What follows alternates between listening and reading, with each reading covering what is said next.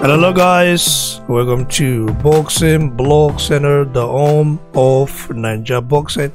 And like I always say, if you're new to the channel, make sure you click the like and of course the subscribe button right now, and also go to the notification bell icon, click it and select all so the opinion banger, a new exclusive video. You will definitely be notified. So Dillian Whyte recently conducted an interview with Cassius of FIFA TV, where he of course reacted to his loss to Povetkin.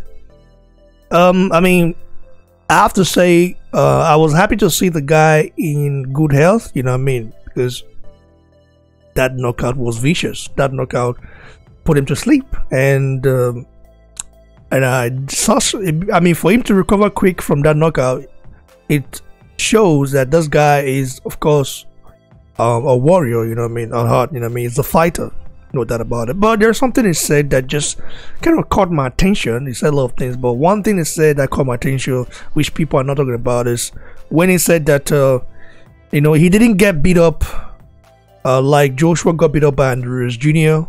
It was just a one punch, you know what I mean, and it happens in the division and all that stuff. Like, I was like, okay, you didn't, I mean, Joshua did not get beat up by Joshua wasn't beat up by Ruiz Jr. Joshua dropped Ruiz Jr. and wanted to finish the job, and then got caught to the temple, which was an illegal punch. You know what I mean? Let's keep it right there, because Ruiz Jr. tried to use the same tactics that he used the first time in Saudi Arabia, but it did not work. Joshua understood already that this guy throws a lot of illegal punches, and then Joshua, you know, went down a couple of times, I mean 3 times or so, but still was stopped on his feet. He was still ready to go to war. He never went out, you know, like the way Dillian Whyte went out. And Dillian Whyte is saying that, oh, when he fought Joshua, like he was amateur, he was young. Listen, I think styles makes fight, and Joshua's style is just all wrong for Dillian Whyte. If they fight tomorrow, Joshua will still knock him out, beat him badly, because Joshua is just too technical and is just the wrong style for Dillian Whyte. What was your take on this, Tajagbe? Well, I believe you're right. Joshua's style is all wrong for Dillian Whyte, and you know, Dillian Whyte is been talking, and people have said he's improved. Yeah, he improved, but he still got knocked out. And AJ will probably deal the same blow to him when they fight. You know, he probably even worse, because AJ has power in both hands and he can move better now. You know, but you can't fix what Dillian Whyte's problem is, and that's his ego. That's his mentality. That's the same mentality he's had for a while now. That's the same mentality that kept me from liking him.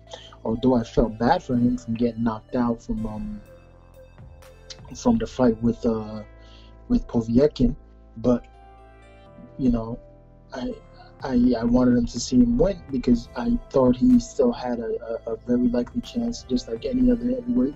Just like Andrew Ruiz had a chance, I still believe he still has a chance within the heavyweight division to cause an upset amongst Tyson Fury or Deontay Wilder, because that's just who Dillian Whyte is. You know, he fights to the level of his opposition, or he just doesn't want to. Or he just gets knocked out, or he just doesn't perform well. That's just who he is, you know. And Dillian Whyte, you know, all respect to him, but sometimes he just needs to shut up and just, you know, and just acknowledge some things or the way they are, you know.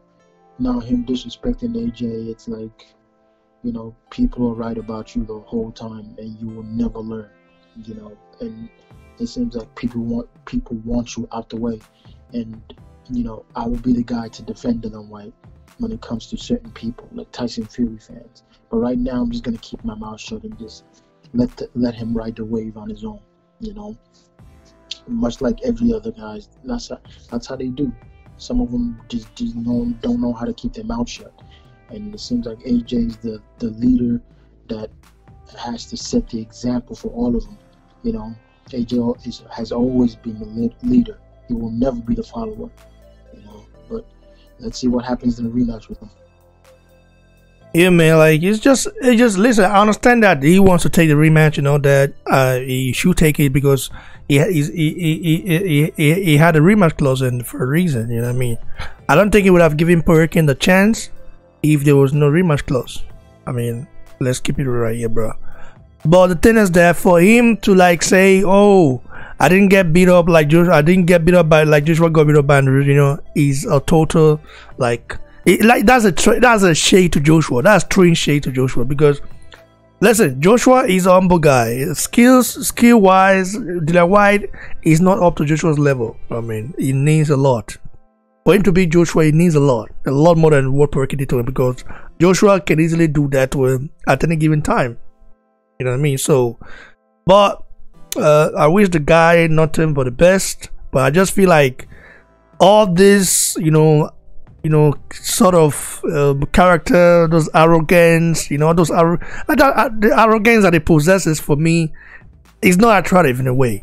It's not attractive because as a fighter, I understand you have to have confidence, but being arrogant after getting knocked out like that, like, bro, shut it, man. Anyway, guys, stay tuned for more exclusive bangers. You know, right here on BBC will give you guys nothing but bangers, and God bless you all. For those of you guys who have been subscribing to my channel, I appreciate you guys. And soon we're gonna be close to 20k. I think we're at 19.9k now, 9k subscribers. You know, a couple of, you know,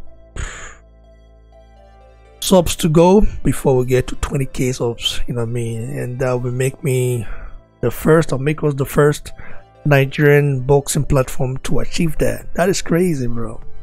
Crazy. Stay tuned, guys. Cheers.